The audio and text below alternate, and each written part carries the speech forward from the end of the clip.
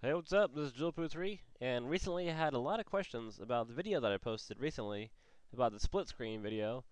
So I wanted to kind of make a little tutorial on how I did it, kind of help you out. Now, not all videos are edited. In fact, some of my favorite ones are not. But to me, it's kind of like a little hobby. Um, you learn as you go. There's a lot to it. It's kind of fun. So I got Sony Vegas Pro 11, which is the new version, and I like it a lot. It's not much different than the old one I used to use. I'm very familiar with, which is version 10. But it is really cool. So hopefully this will help you out if you get stuck with this. Now, basically, the main reason you ever want to do this is if you have one character on the screen playing two different parts at the same time. If you want to do like a video and video, that'll be a whole different thing. Um, but here we have a video clip of myself on the same couch.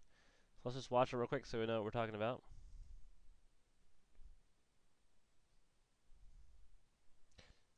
There you go. It's lagging a little bit, but that's alright.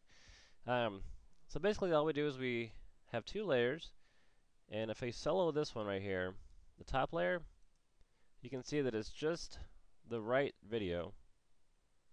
And if we solo the bottom one, you can see that it is the whole thing. And we're just going to overlay the right video on top of it. So to do that, all we do is we use the event effects right here, and we use the preset called Cookie Cutter. It comes built into it. And if we go to square, and then cut away all but section, it should be set to that. Let me go ahead and solo it so we can see it better. Now each video is going to be a little bit different. To me, I wanted the line to be right here. Also, very, very important, when you are filming, you want to make sure to keep your shadows to a minimum. That's real important. You also want to definitely do not move the camera at all. That will ruin everything.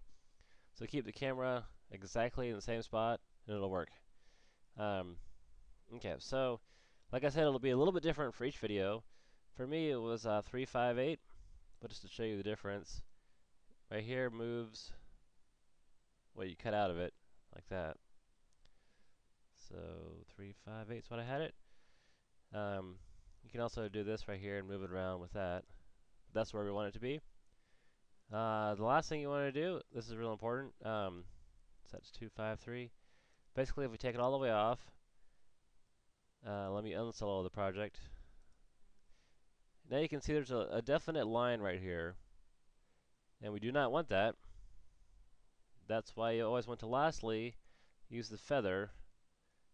And what this does is it kind of blends the two together, so the line is gone. So now we have no line, and it looks like two separate people sitting on the same couch. It's a cool effect, so feel free to use it whenever you want. Here it is again. You can even do it with three people. I've done that before. It gets crazy though, but it works. So there we go. Hope that helps. If you have any questions at all, just let me know. If not, then there you go. Thanks for watching. This is JillpooThree, and we'll see you soon.